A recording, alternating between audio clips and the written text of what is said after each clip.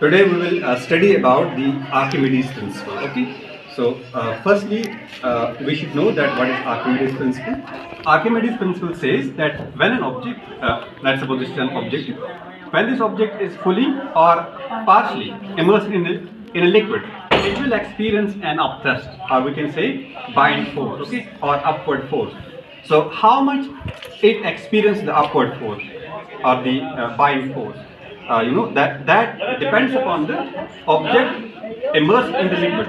If the object is partially immersed in the liquid, then it will obviously feel less upward force, and if it is fully immersed in the liquid, then it will feel more bind force. You can see this object is getting upward. It is it's getting pushed upward by bind force. Okay. So now we will study how much bind force it experiences. Okay, let's study. Now we will see that how much bind force it will experience. So I am going to immerse this object fully in this liquid, and it will displace some, it will displace some liquid, and that liquid will be poured in this beaker here.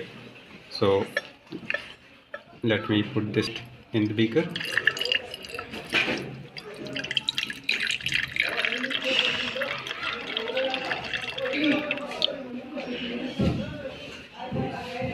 So you can see this object when it was fully immersed in this liquid, in this beaker, it displaces some liquid here in this beaker.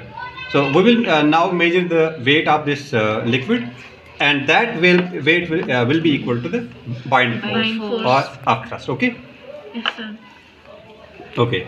So this beaker, it measures 181.3 gram. And now we will see how much it weighs. So you can see it weighs 233.8. So now we can calculate how much this liquid is. The weight of this liquid is 52.6 gram. So the upward force or the upthrust or the bind force is equal to 52.6 gram force. Okay.